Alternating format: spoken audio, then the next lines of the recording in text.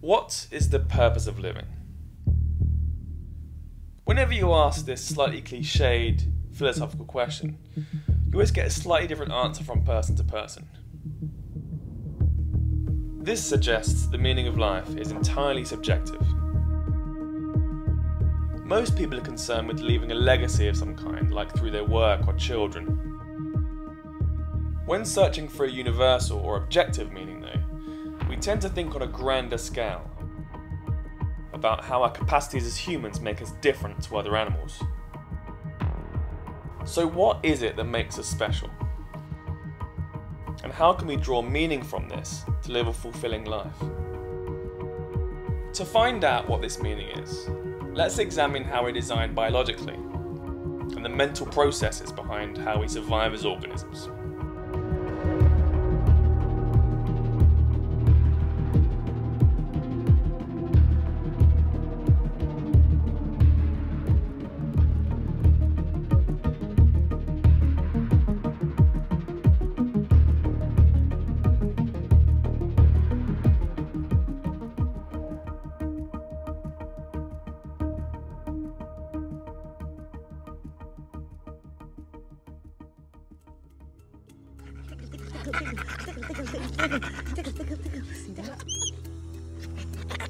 Fundamentally, we are apes, with very similar traits to the rest of the animal kingdom. This means that we're this big bag of desires and impulses that consumes most of our attention. The most manifest of these are overtly physical. So the need to eat, drink, sleep and breathe. These are all functions of our basic human biology, and when we need any of these things, our bodies let us know in a very discernible way. As well as these, we have things that cross the border into mental, so things like violent or sexual desires. Nietzsche, for instance, would have us believe that we're oriented towards the will to power, with all our attention focused on being the best that we can be. Freud believed that our actions are much more oriented towards sexual reproduction, and that our superego is holding back our most basic egoistic desires. It's clear that we have a set of primal desires that are hardwired in us from millions of years of evolution. And it's often said then that the sole purpose of living is not to die. The reason that we have desires at all is to ensure the greatest chance of passing our genes on to the next generation. Is this really the only meaning to life though? Does everything we do just refer back to this survival mechanism? That perspective on life just feels quite empty. Perhaps if we examine some of the traits that are often cited as making us different to other animal species, maybe we can find some meaning in these ideas.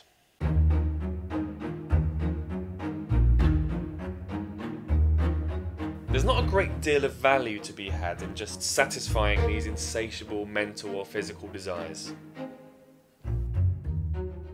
It's the more unique and complex desires which are more gratifying to fulfill. The things that make life worth living.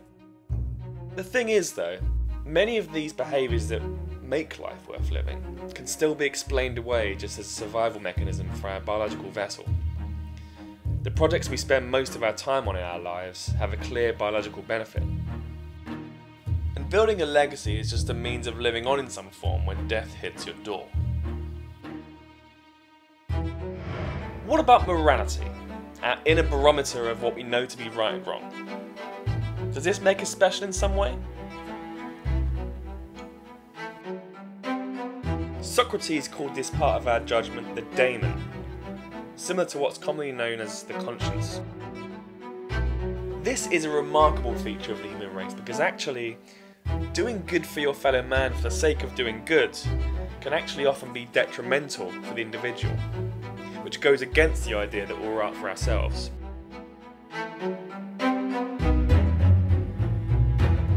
It's now thought though that we also act through species preservation, and and our tendencies towards kindness are instinctual and evolved as a way of preserving the species overall. Meaning that kindness too is actually a functional trait for our species.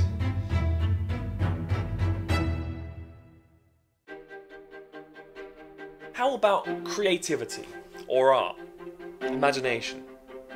Could these things be an indicator of a deeper meaning to life?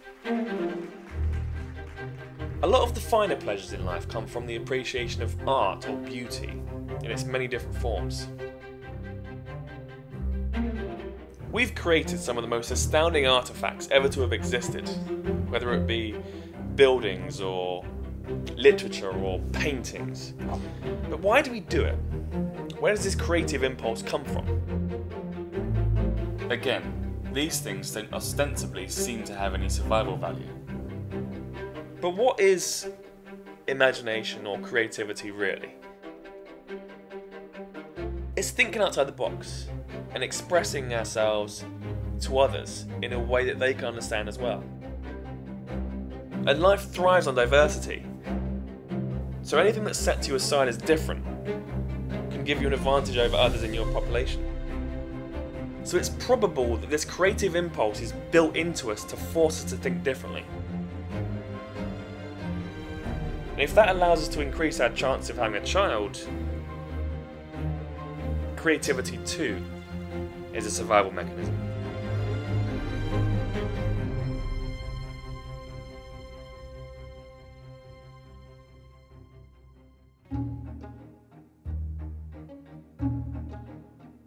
And then we come to consciousness.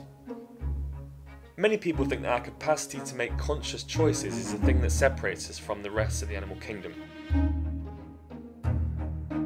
After all, consciousness allows us to make a lot of biologically reckless decisions. Look at how we've learnt to utilise our adrenaline gland for enjoyment, putting our lives in danger for the sheer thrill of it. What about the phenomenon of antinatalism? More and more people are deciding not to have children, essentially committing genetic suicide. And then there's actual suicide. Our capacity for consciousness comes with a nasty side dish of knowing for sure that we're going to die. And suicide seems to be counterintuitive to this biological end of the preservation of life in every way I can think of.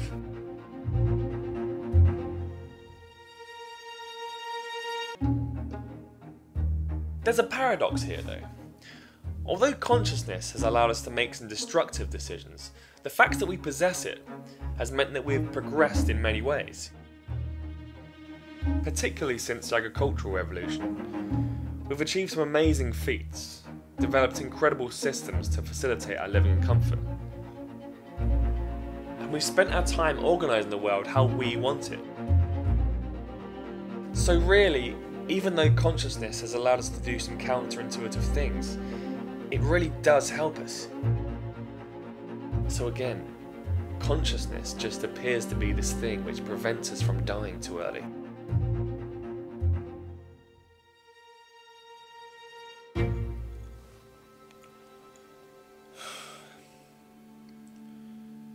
Is there any human trait or behaviour that you can think of which doesn't exist as part of a deeply embedded survival mechanism of our animal past?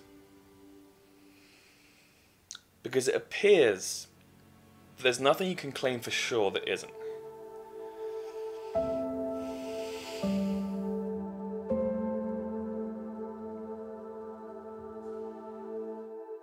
Our entire being, then, is, in a way, already dictated to us by the way we're constituted. The way we think, the way we move, everything. It's all predetermined. This points to a rather bleak conclusion. The universal meaning of life is simply not to die. And seeing as we all die anyway, what's the point in striving for that?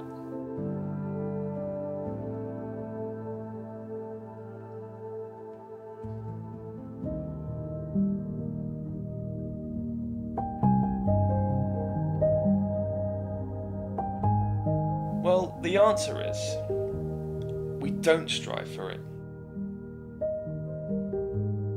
We need to ask ourselves the difficult question as to whether there is any grander purpose to our lives at all. And if the answer is no, then to really figure out what it is we're living for. And this is why the meaning of life is so subjective. We don't live for our biological compulsions, just surviving no matter what. The reason we're here in the first place is just circumstantial. But whilst we're here experiencing the world, we can then find reasons as to why we want to keep experiencing these things. If we can accept the absurdity of our existence as fact, it provides an opportunity for us to indulge in our own personal purpose for life. And everyone's a bit different. Pursuing these things is what brings meaning.